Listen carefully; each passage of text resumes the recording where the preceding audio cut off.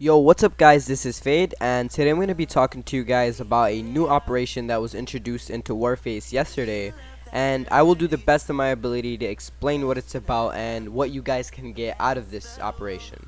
Well, to start it off, Absolute Power is an operation in which you can get many items from and redeem them into your account or resell them on the market for credits. You can get both permanent and timed items that you don't need to repair by completing objectives in a specific region.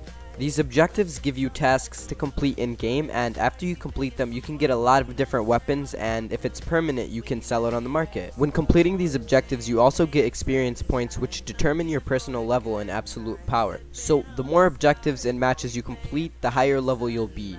And as you rank up, you're rewarded with access tokens that allow you to unlock other regions.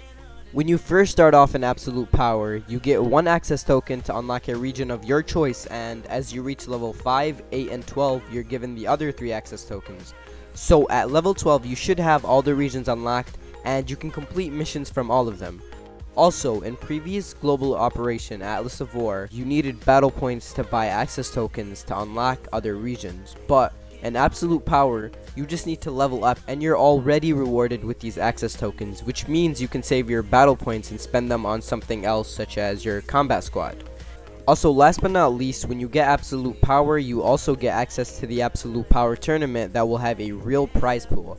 And there's also going to be both team and solo tournaments. So yeah, I'm really looking forward to that. This is a great deal in my opinion. You're able to get many items from this operation, such as the new Absolute Power guns and skins, by just playing the game and completing objectives. So yeah, in my opinion, Absolute Power makes the game more fun and keeps you occupied while playing the game. I personally look forward to ranking up and progressing, and when Absolute Power is all over, I'll make a video showing you guys all the stuff I got from it. But yeah, that's pretty much it. I hope you guys enjoyed this video, and yeah, peace.